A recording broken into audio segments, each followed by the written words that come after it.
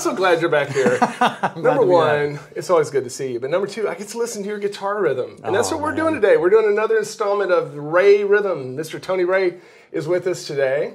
And we're going to follow up on something that we taught the folks a few months ago. I think you're really going to like this. It's all about transition chords, playing chords with more color in them. Just get outside of our regular G, C, and D that we might get stuck in. If you're watching here on the website, as a Gold Pick member, you have everything you need. All you got to do is just scroll down beneath this video, and you'll see the rest of the video segments for you to play, as well as with the tabs for the chords that we're going to learn. If you're watching on Facebook or YouTube or some other platform like that, I invite you to come over to banjobenclark.com. You can join me and Tony and watch hundreds of videos and lessons there, all for my Gold Pick members. All right, Tony, let's jump right into this one. Okay. Well, Mr. Tony, we're following up on one of the most popular lessons on my site over the last year. You know how that makes me feel when one of the most popular lessons on my site is not my material, but someone else's. Anyway, you know, they always say the smart man is the one who uses others' talent, you know? Man, I've been using a lot of folks' talent. So I've got you back in because that was such a popular lesson. Both your Wray rhythm, talking about your timing and punches and things of that nature, and then your Wray rhythm runs. Who can forget the rhythm run of all rhythm runs? And so, folks, if you haven't watched those, you need to go check those out because we're going to be building upon those fundamentals today. And I think that most rhythm players that I talk to, most of my students, one of the biggest things that they want to learn how to do is something different when they're playing rhythm. They get tired of sitting around and playing the same old G chords, the same old C chords, the same old Ds, and the same old E minors, and not only playing those same old chords, but also getting to them the same old ways. You know, nothing wrong with those little walk-ups and stuff. They're great, but we want to expand people's chordcapulary. Okay, I just made that up. That's very good. I love that. Or vocabulary or something like that. And so we want to take a song like "Will the Circle Be Unbroken?" That's a really good one because it goes from G to C, back to G to E minor to D and back to G. So those changes, when you say that those are pretty common changes in what you're going to run into in bluegrass? Oh yeah, absolutely. You know, it's usually always just 1, 4, 5, G, C, and D. Right. You know, occasionally throw in an F or an E minor or an A, but a good part of it is exactly what Will the Circle has. Right. You know, in order to show folks what we can do. Good deal. So the first transition that I want to look at is going from that G to C chord because that is one of our most basic transitions that we're going to have. And most people know to use a 7 chord to go from G to C. If you don't know that, I've got other lessons on the site that teach that. What do we mean by a 7 chord? Just basically a passing chord, right? Is the way I've always thought of it. Most folks would. Yeah, so this finger here, that's playing an F note. Yes, sir. Which is not typically in a G chord, but it's the flat 7th. It's the dominant 7th tone of a G major scale. What that does is that note points our ear to the major third of the C chord. Yeah, to resolve into a C chord. So here's the cool thing. That's one way to do it.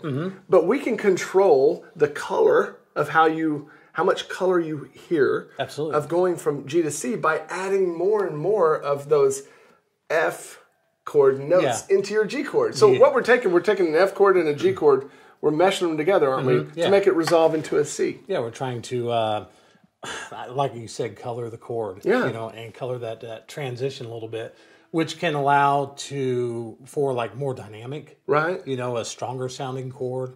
So what are some ways that you do that? That you bring in that F chord into a G to color it up? One way, just going. Okay. So you're what's happening down here is just an F chord, right? It's just an F chord without your bass notes. Right. Which, there's your normal F. But I'm skipping all those and. So are you muting the 5th? I am. You are. The 5th. Okay, so the bottom part of your ring finger is muting that 5th string so that we don't get that big A note ringing out there. But it's got the D string still in there. Yeah. Which tells you, no, this is still a G chord of some type. Yeah. Right? It's being sneaky. It's being sneaky, but it's bringing in some friends from the F chord, which is, again, just adding more of that color pointing back to that. Just and it sounds really good with it. Oh man, that sounds great.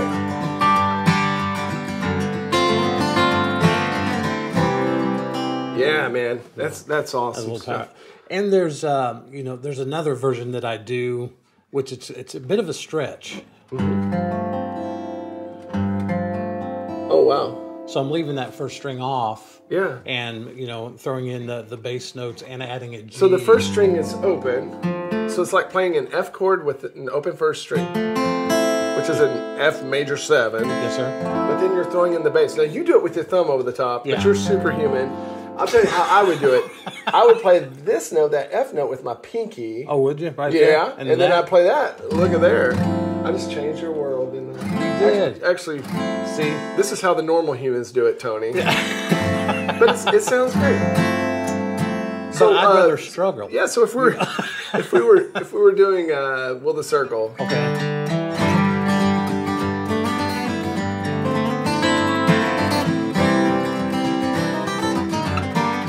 Great. Yeah. So so we've given 2 different ones. We've got the playing the F chord with an open D string, and then we can leave that first string open and add the F note in. Oh, that's pretty. And then, of course, I think a final step, or at least one more step, would be doing the full F chord beneath a G root. Yes. And so you would just bar those first 2 strings, and that's one that I do a lot of times. Oh, just. But using the G root. Okay. Yeah. So you got a full F chord. It's a straight up F chord, but it's brought its buddy, G. It's kind of like it's bringing this guardian. I imagine the F chord trying to get into a club, the C club. Yeah. But he's not old enough. He has to have, his friend. Yeah. His guardian, the G, right? Who's 21. So the G's 21, and it escorts this F chord under its jacket. Yeah, but into the he's chord. got a secret weapon, because if you do that, you can pull off on that 3rd string. Oh. So.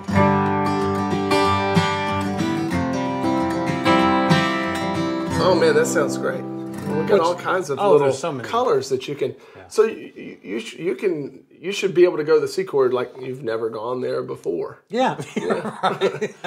Try to get into the C club. Yeah, that's right.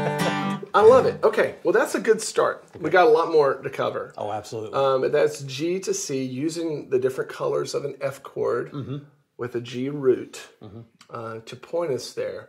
Let's now talk about going to our E minor, which is a really common move. Lots of these bluegrass chords have that 6 minor or that E minor. If you're watching on Facebook or YouTube, you can come over to banjobenclark.com. Join us for the rest of this big old power-packed lesson, as well as many other lessons with Mr. Tony here. If you're watching here on the site, then you've got the rest of it. Just write down beneath. Just click on the next video segment.